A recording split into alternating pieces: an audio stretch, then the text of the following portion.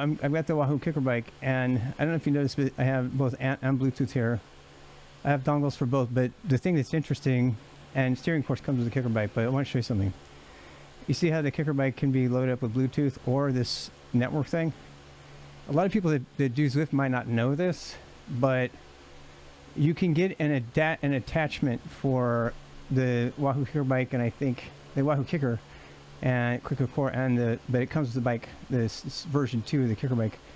And what it does is it does TCP/IP connections over the internet. So it doesn't require pairing, and it's really fast because it's all straight up TCP/IP packets, if you know what that's about. So you see you have like all these, ANT is of course the better one, right? But it's so funny because you got all these. This is my actual power meter, but this here that's by far the fastest. So I just thought that was really cool, and all of it comes with it if you get the bike. That's actually one reason to do the bike. If it doesn't draw packets at all. It's like there's no stuttering.